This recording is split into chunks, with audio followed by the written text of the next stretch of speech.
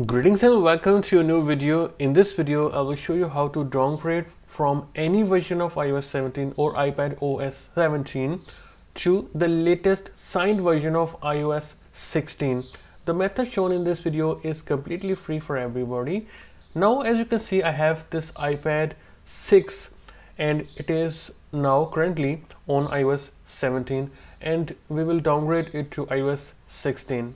Of course, this method requires a computer. Now, first of all, you will need 3utools. 3utools is a completely free software and you can get it for free from its official website.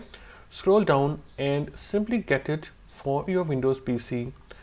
Next, you will also need the latest version of iTunes. You can get it from here. Next, you will need the IPSW for iOS 16. Simply head to IPSW.me and from here you can simply select your device. So as you can see, I have this iPad. Now simply from this list, scroll down until you see your device. So as you can see, I have this iPad 6 Wi-Fi version, and here you will see the latest signed version of iOS 16. So whichever it is, you can see signed IPSWs.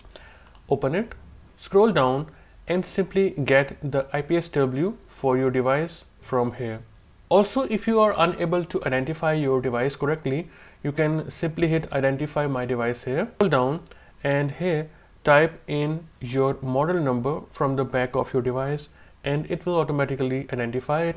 Now simply open 3utools and connect your iDevice via USB, and if it asks you to trust this computer, simply hit trust on your device and it will automatically show up in 3utools.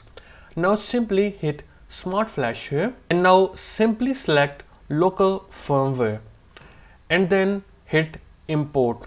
Now simply go to the location where you have your IPSW that you have got in step 1 and now simply hit open and it will be imported. Now hit quick flash mode and then simply hit the flash button.